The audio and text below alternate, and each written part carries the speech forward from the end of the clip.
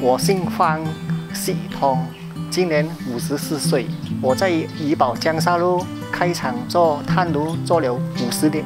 我是第3代，这个厂是大概是有80年了。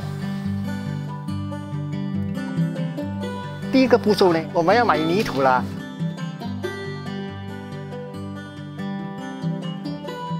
买了泥土呢，我们要用机器压了。 压到一粒一粒，我们就打磨了。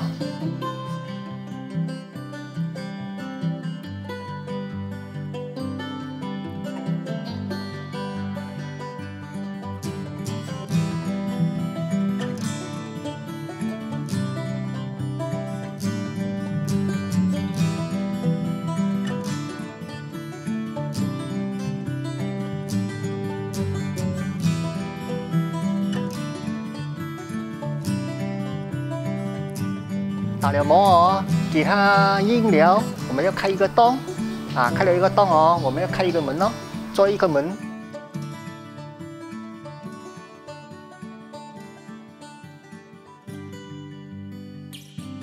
做了一个门好了，我们要拿去晒。如果天气好啊，大概是1个星期啦；如果是下雨呢，大概是要2个星期。好了呢，干了呢，我们要拿去 窑在那边烧咯，我们大概要烧1天咯，要给它冷了，我们才喷漆咯。喷了漆，我们才做芯啊。